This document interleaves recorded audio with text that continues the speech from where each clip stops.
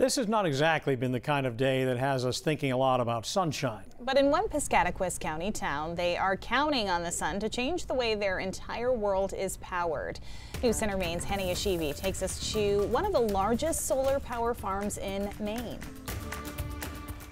A cloudy day to take a bird's eye view of solar panels that will soon be charging all of Milo. We got started back in 2015 when the economics of solar finally made sense for it to start development in the state of Maine. 5 years later, Dirigo Solar's 67,000 panel project is nearly complete. Milo Town Chairman Peter Hamlin says it was the right move for this 100-plus acre piece of land.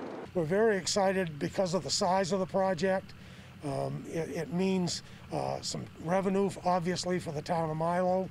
It also is a boon to electrical rates in the area. The $25 million project will generate and deliver power to almost 10,000 homes. Each panel collects the sunlight and generates electricity, which then gets combined and transmitted out to the grid. The long-term goal of the solar farm is to power the community, lower energy prices, and of course, combat climate change. Something that fits this property use.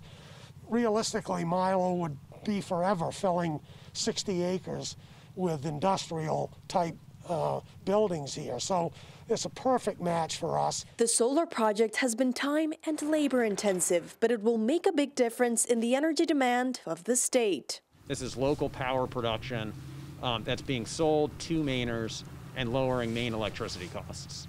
A way to minimize the impact of Maine's carbon footprint and create clean energy to power thousands of homes. In Milo, Henny Ashivi, News Center Maine.